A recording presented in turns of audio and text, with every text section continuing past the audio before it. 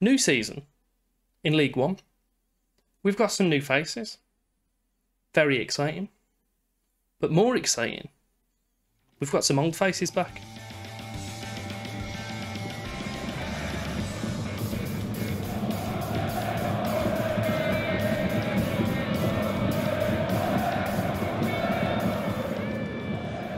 Welcome back. Episode 22 of our wonderful Cadbury's Heroes. Before I jump into anything, and if you feel, have a little read around the screen while I'm saying this, but if you can like, subscribe, show your support on the channel, it would be greatly appreciated. And what else is appreciated is the fact that some of our old players returned. I'm very excited about it. I don't know if you can tell. We've played 2 games in the league already. We've played Wigan, decent team, very decent team. We drew 1-1 away from home.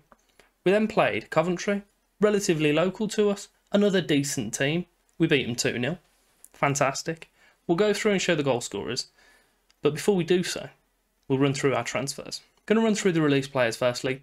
I'm not going to go into them too much, but obviously you can see the names. There's a few that jump out like Nichols, Pruti, Conlon, and Toby Stevenson. We've also lost Harry Taylor. Newport County signed him on a free, which is a thing apparently. We have brought in to replace all of them Benjamin, fantastic name. He's of Brazilian descent. Benjamin Gonçalves de Silva. Shortened to Benjamin. It's just a bit funny. It just is. He's a decent player. Left-sided, left-footed, which isn't ideal because we like him to cut in. But when he's got a name like that, how could I not sign him? Followed that up with Brad Hills, the centre-back, kind of a replacement for Harry Taylor, to be fair. Very decent, like on a free. His wages are a little bit high, but he's a good player. And he's been playing in this league, and he had a really good rating over the year for Cambridge, so it made sense for us to bring him in. Kazu Bazira, he's our new left mid, right-footed, does what we want him to. Pretty high technique. Physicals are pretty standard. Pretty standard? No, not standard. They're pretty high. They were to a high standard. He's a good little player. Sadiq Bouadou, one of the returning faces, and he's not on loan. We've signed him on a free. Obviously, he was out of contract, so he's going to be our new box-to-box player, or old, or replacement, or whatever the wording you want of that is. But he's going to be taking over from Key. He's on 3.4 grand a week, and he's pretty handy. He's pretty goddamn good. Stevie Peake's back on loan again. Spoiler, he's not playing in midfield. He's playing at centre-back. I know he's only 5'11", but he's got a decent jumping reach. His heading's all right, and his tackling, he's up there with the best. So, we've dropped him back a little bit. Hopefully it's going to be a good idea. We lost our goalie in the way of Nicholson, or Nicholas. I forgot his name already. He's gone. Gone. Don't care about him. Doesn't exist anymore. We've brought in Mike Colton, again on a free. And at 6'6", he looks pretty good. Pretty cheap wages as well. He's going to give Grashik a nice little battle for that number 1 spot. Also returning, one of our former players is Tyrrell Gunnell. He's all right at the moment. He's got good vision, good passing, okay technique. He's still quite young. He's got a lot of potential still, apparently. I don't know how much I'll read into this, but he's okay. And he came through our youth team as well, so it was nice to bring him back. We brought in on free transfers before the window started, really, from when the Premier League teams released their youngsters. We brought in Ignacio Walla. He's all right.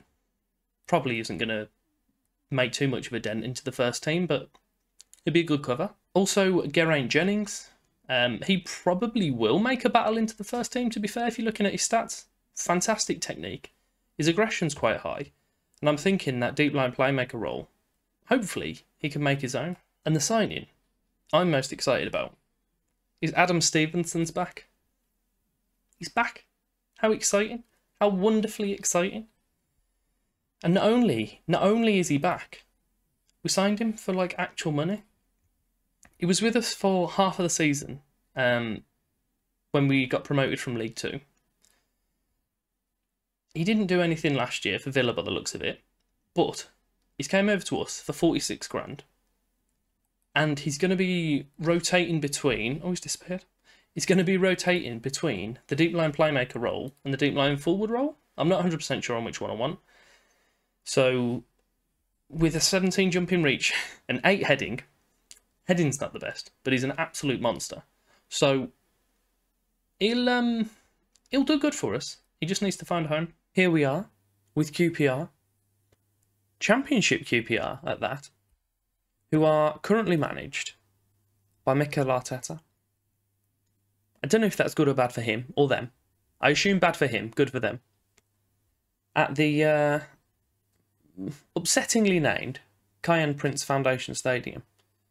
Upsetting reason, but I like why QPR have named it that. So it's good for them to raise awareness of knife crime and all that madness, but it's a shame that it's had to happen. But you think people can just be like, just not go around murking people? It's not hard. Just be a decent human being, but apparently that's beyond people. Between this scene and the previous one, I've been out and played football. What's also happened is I'm really old. I shouldn't be playing football because I feel broke. My back doesn't exist anymore. My throat hurts for some reason. It's just not a thing. Like, just don't do it. It's not good for you. Don't do exercise. We're going to be playing Colton in goal, Watkin Jones, Astley, Peake and El Morsi across the back four, Kamara and Bezerra outside of Stevenson and Boadu, and then we have John and McGregor up top. There is one upsetting piece of news. Astley's trying to force a move away, and I'm trying to not make it happen or get £2.5 million. I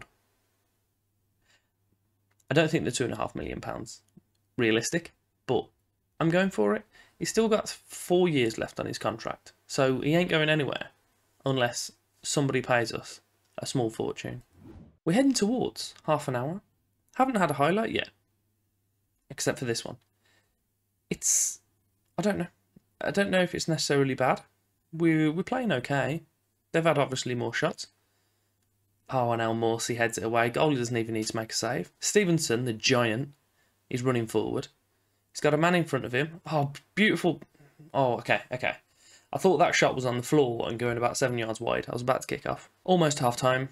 They've had comfortably more shots, but they've not really challenged too much with them. We're not doing bad. We've not had much possession at all. And it's the passes completed I'm more concerned about. It's less than 80%. There's a throw in for us on the right-hand side. It's put to Kamara. Boadu's got it in the area. Puts it towards the back post, but it's headed away by a QPR defender. And Morton is breaking for them. Oh, fantastic tackle from Peake, but it does fall straight back to Marn.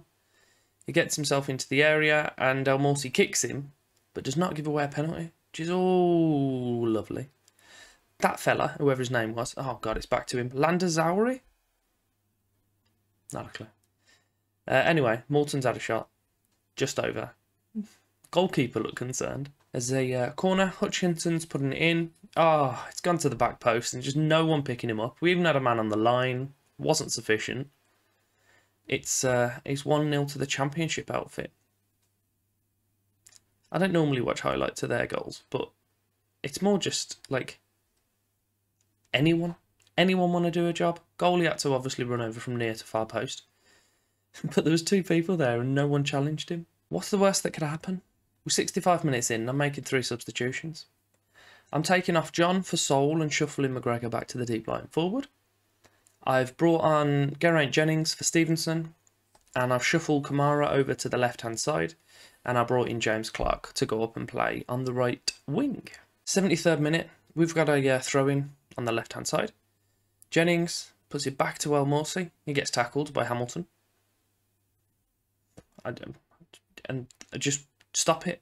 Stop attacking. Give me the ball. Let us score. Everyone's happy. Doesn't appear that that's going to be the case. Landazuri's got the ball again for them.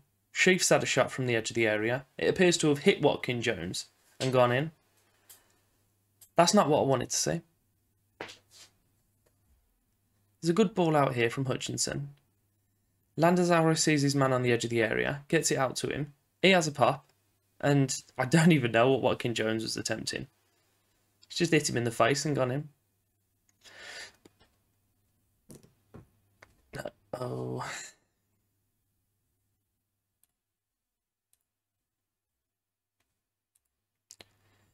Less than 5 minutes left now. It doesn't appear that we're going to get anything out of it. They have a throw-in, which we've managed to get possession from. Clark knocks it forward to Sol, puts it over to McGregor. He's got a defender in front of him, and he's turned around and passed it all the way back to the halfway line. El Morsi gets it forward to Kamara. It hits him on the back. This it's a bit of a calamity, this is at the moment, but can we get something from it? Oh my god. Oh. I enjoyed that. I enjoyed that.